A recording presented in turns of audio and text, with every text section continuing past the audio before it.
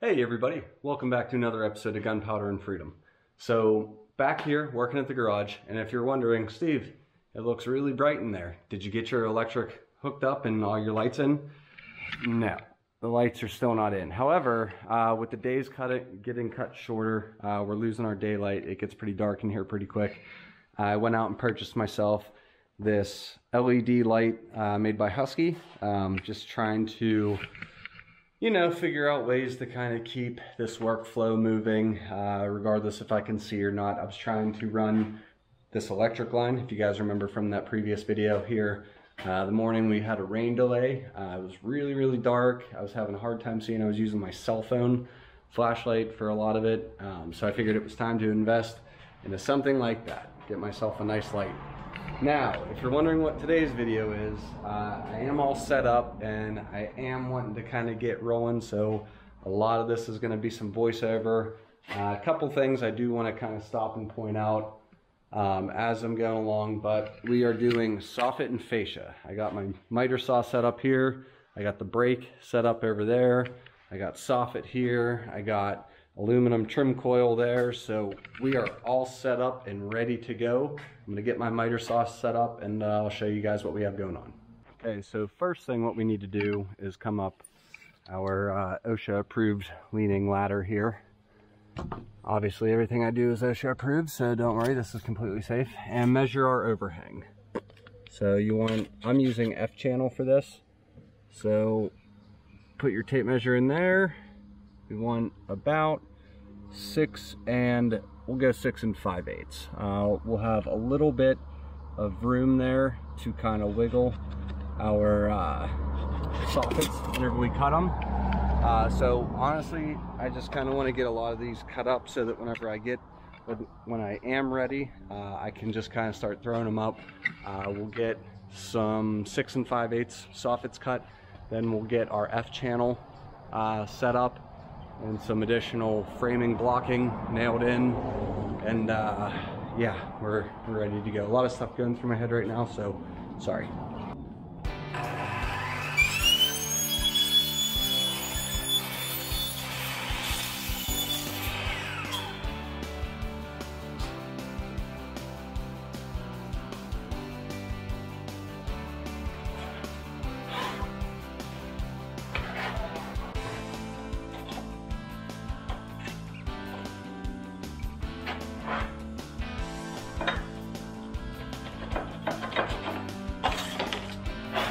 Mark there. Now I don't have to measure every single piece.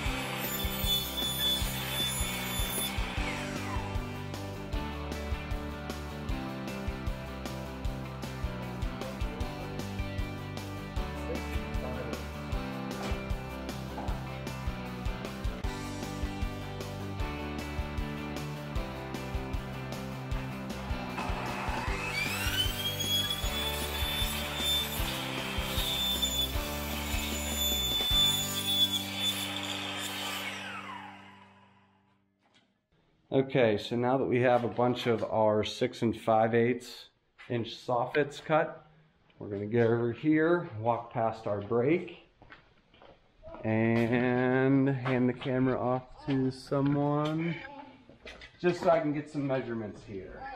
Yes, this is shorter than this overhang. Between our return. Good. Can you come over here?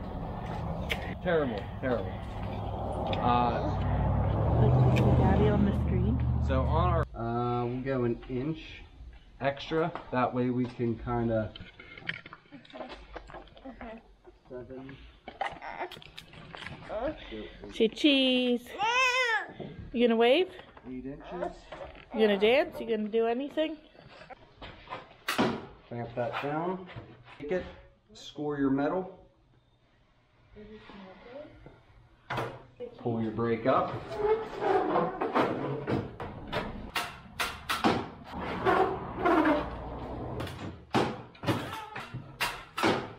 We are bending this in a 90. This is the side that you will see on that return of the overhang. You'll see this part on the bottom. Your soffits will sit right on top of here after you nail them to your overhang. And like I said, you do this little return here. That way it's a nice clean edge, it's not sharp, and it looks good. So now I need to do some layout to kind of cut in some other stuff, and I'll show you guys that. So I had to shift some things around. Brought my light out front here so I can see what I'm doing. I ended up changing this corner up, and I'll show you this again tomorrow. But this corner is now all one piece. It took me a couple tries, but I got this corner all bent up.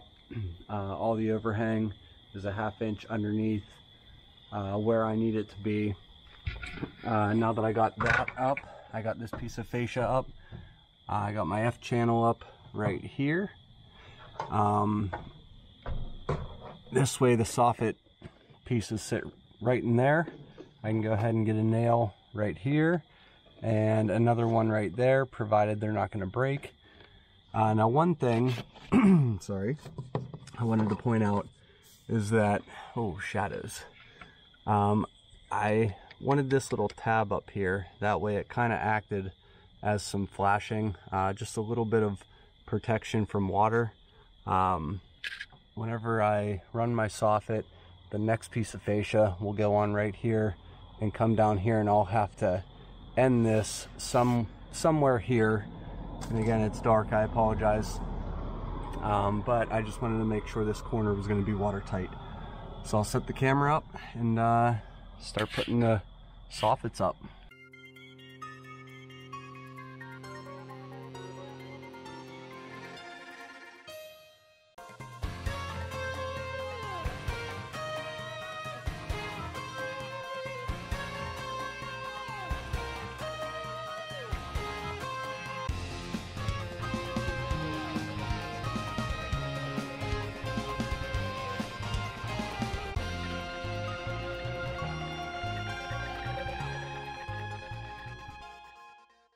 Okay, so there is the first gable. I think this is what this side is called.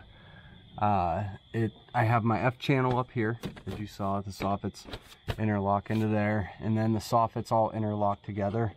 So then it looks really nice and not necessarily seamless, but you know, you can't really tell where one piece starts and the other piece ends. Now tomorrow, whenever I have some daylight here, we'll take, this is a scrap piece of fascia.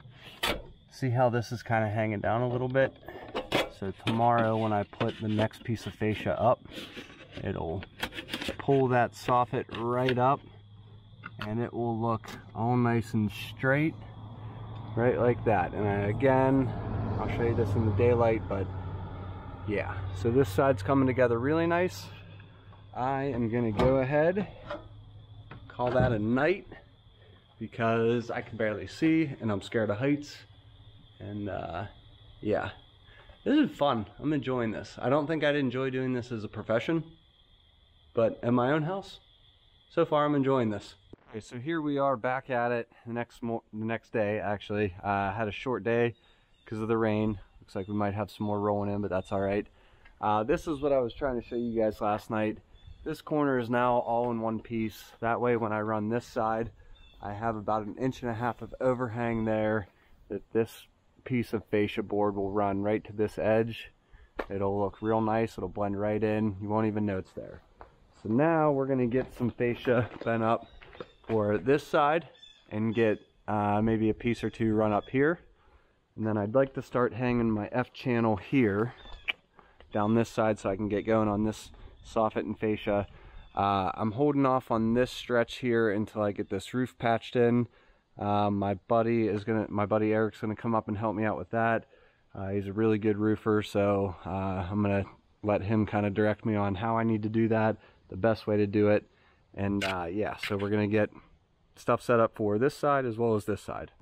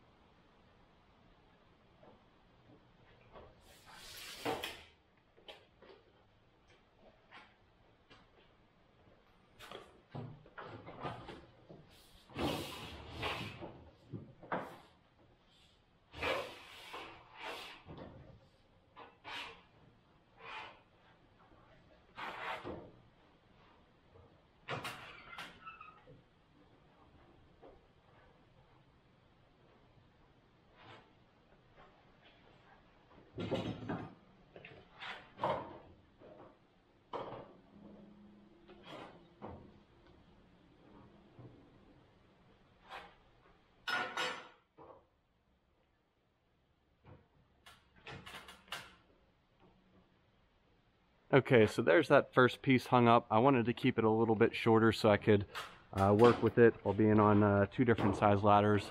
I had to make a couple marks and make one cut so that the end rolled in real nice to that corner. You know, for being a concrete guy, I think that looks pretty decent. Anybody that does soffit and fascia for a living, if you're watching, let me know what I could do differently to improve this sort of stuff. Now I do want to get some white exterior trim nails and put a couple on this lower section here. I took a couple exterior trim nails, tucked them up underneath the drip edge there. A little bit of white caulking, you'll never even know they're there. So I'm gonna go ahead, jump over to the side and start running my F channel.